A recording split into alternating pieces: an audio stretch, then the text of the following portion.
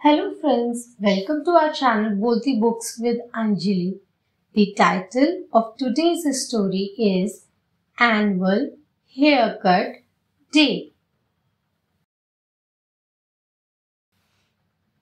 Sringeri Srinivasan, the lovable farmer with very long hair, wants it cut on Annual Haircut Day. But everyone is busy. Let's read this story to find out who helps him get a haircut. It was very important day for Sringeri Srinivasan because that day was the annual haircut day for Sringeri Srinivasan. Sringeri Srinivasan left home to go local barber's shop.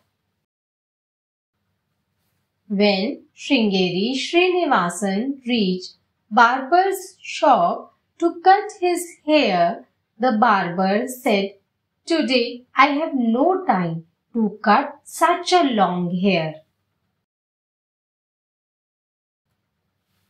Feeling hopeless, Sringeri Srinivasan left the barber's shop and went back home to ask his wife to cut his long hair.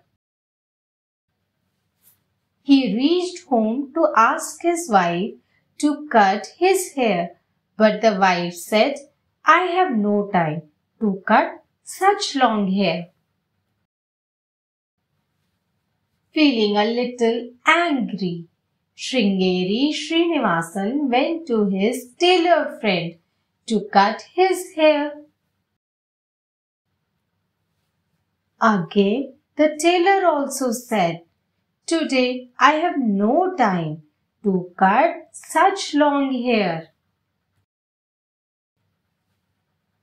Now, a little frustrated, Sringeri Srinivasan went to his one more friend, the carpenter, to cut his hair. The carpenter also said, "I have no time to cut such long hair." Helpless Sringeri Srinivasan, it seemed like no one wanted to cut his long hair on this annual haircut day. Crying, Sringeri Srinivasan walked off towards past the village forest. Then he sat near a big cave and cried loudly. "The day is going to be over. How can I keep my promise to God to cut my hair? Oh God, help me!" The lion sleeping peacefully in the cave was very annoyed and disturbed by all the noise.